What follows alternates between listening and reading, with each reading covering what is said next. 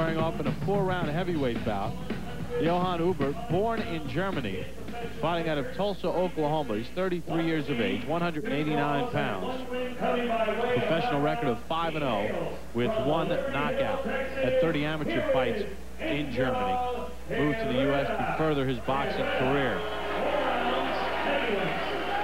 Angel Herrera from Liberty Hill, Texas, 28 years of age, 195 pounds, 3-1-2 with 1 knockout. Okay, now bring him in. Gerald Ritter, the referee.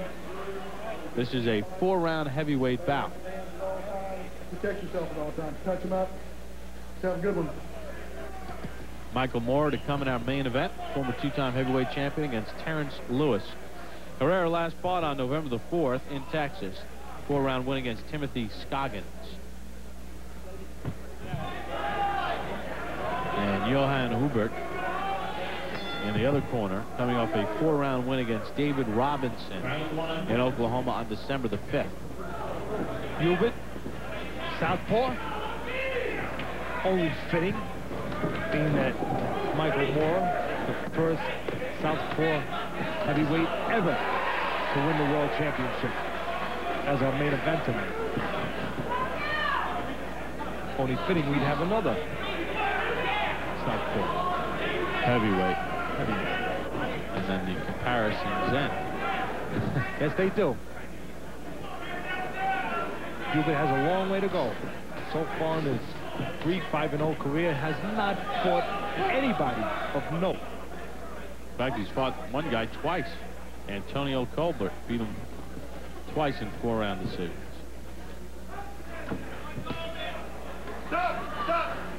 I noticed early here that Herrera does not close distance real well. He reaches in and he wants to punch. His legs are not there. His upper body is in front of his legs, as you can see right there. That could leave some real wide openings for Hubert. He can punch straight in between those punches and at the right time.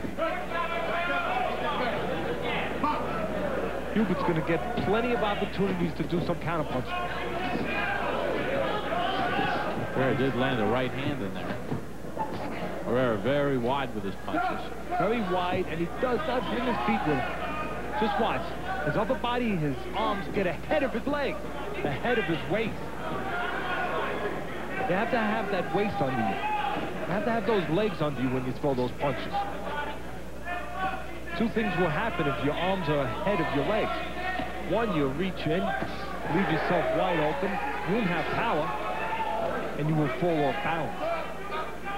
If you fall off balance, well, that's why I mentioned that Hubert could get some good counterpunching opportunities.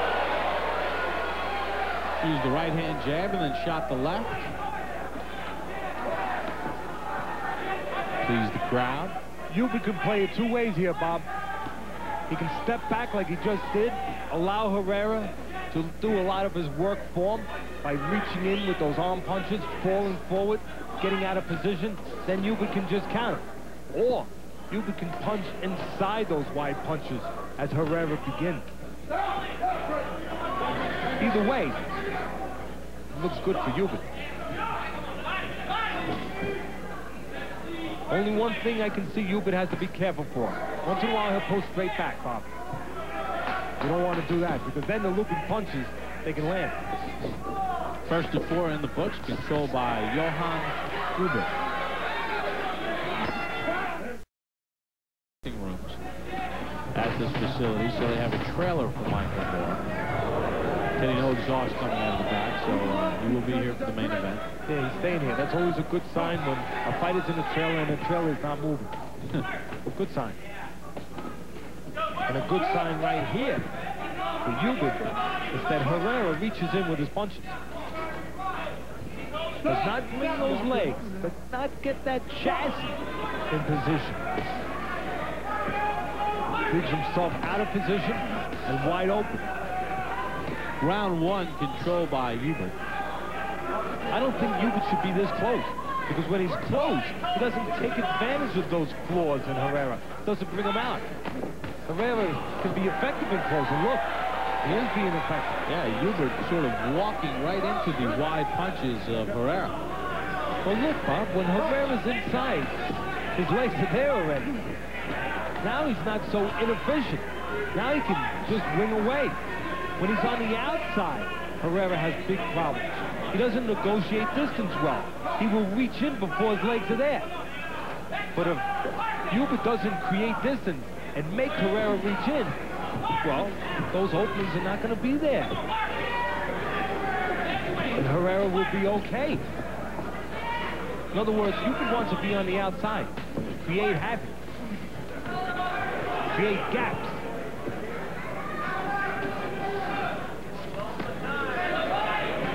When Hubert creates those gaps, he needs to punch with the shorter, crisper punches inside the wide, slow punches of Herrera. That's where the advantage for Hubert can really be exploited. So watch on the outside here. Herrera will reach in. And what Hubert needs to do is fill those spots. When inside, when Hubert is on the inside like he is now, those spots don't create themselves.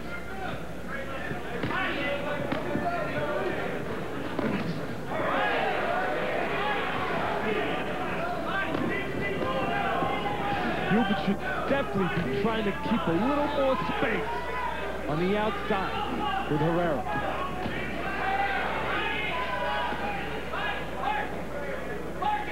One other thing I just noticed that Hubert is doing wrong.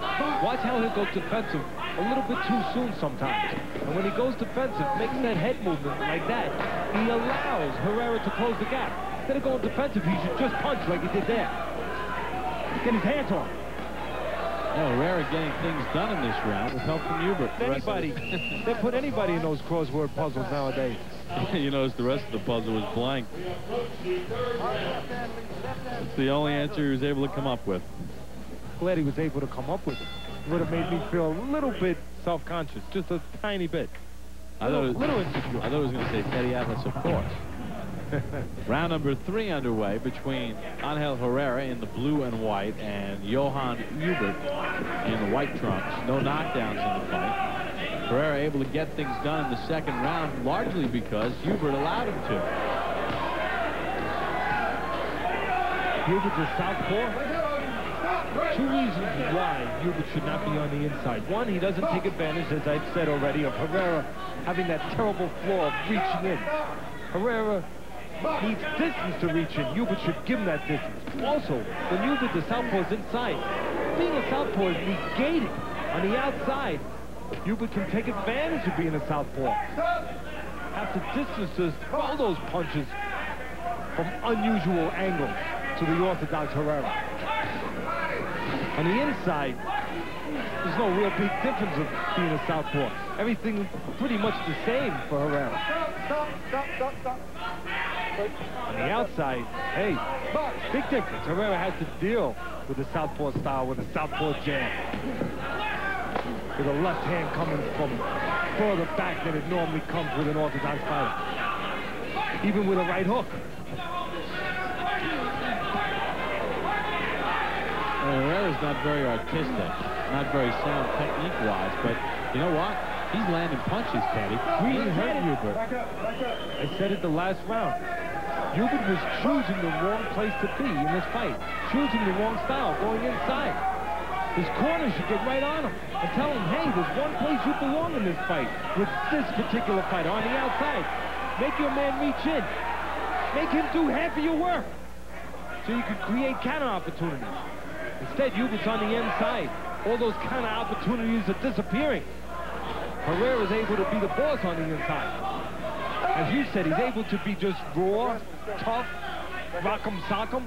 He's able to fight that kind of fight and get away with that kind of fight on the inside. On the outside, he would pay a price. And he's even mixed in the uppercut. Watch Hubert make too many defensive moves. When he makes these defensive moves, and I love defense, when he makes all these defensive moves, he's allowing Herrera to control the pace, to keep him defensive. And he's not able to pull the trigger on punches when there's openings. He's too busy moving his head. See, there's a head movement, nice head movement by Hubert. But instead, if he would have just punched, he would have caught the wide Herrera. Would not allow Herrera to keep him defensive. Hubert outgunned in this third round.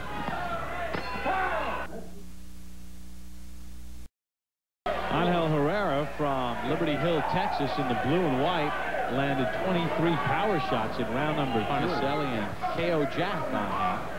While Hubert was busy moving his head, Herrera was busy moving his hands. That's simple. That's what that came down to. Nothing pretty, nothing artistic.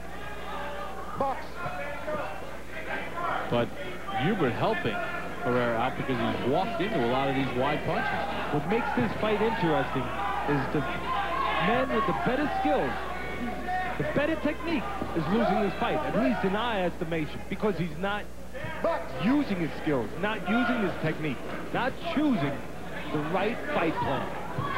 Man must have a plan, Bob. And right now, Hubert does not have the right plan.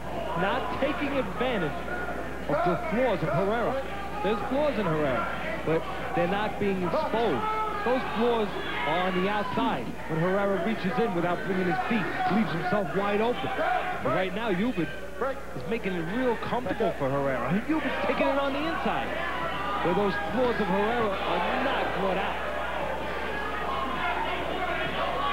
It's that simple, and you can see that right from the beginning. Unfortunately for Hubert, he didn't see it, and his cornerman didn't see it. And Hubert has walked into so many wide punches. Hubert has been Herrera's best offense.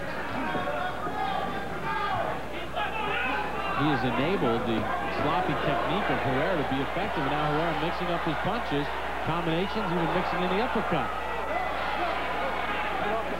And Hubert was hurt there a couple times. Hubert's only chance now, it's too late to do it the right way. Right now, the right way is to punch inside with short punches.